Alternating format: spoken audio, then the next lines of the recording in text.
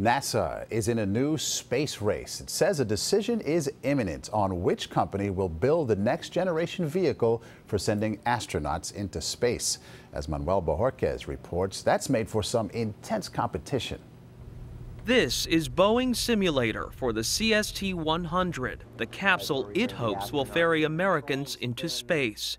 Boeing is one of 3 companies competing to build the successor to the space shuttle. A $4 billion contract is at stake.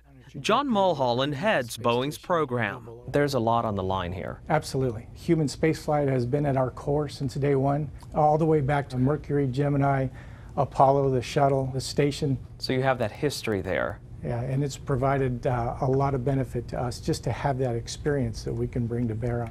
A competing design looks a lot like the space shuttle. It's called the Dream Chaser, and it's built by Sierra Nevada.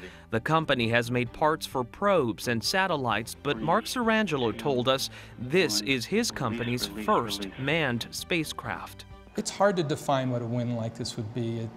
How do you win a gold medal in an Olympics when you've started in a small town and you've never been able to get any notice, and all of a sudden you're on that Olympic stage?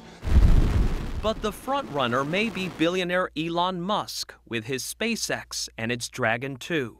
SpaceX already flies unmanned cargo missions to the space station. NASA now pays the Russians $80 million a pop to get American astronauts there. NASA has already spent more than $1 billion on this competition. Is it going to be worth the money in the long run? The price NASA will pay will be significantly less, and just having that alternate mechanism to take people back and forth provides a level of redundancy that's important to the long-term viability of space station. The first flight to the space station is scheduled for 2017. Manuel Bojorquez, CBS News, Houston.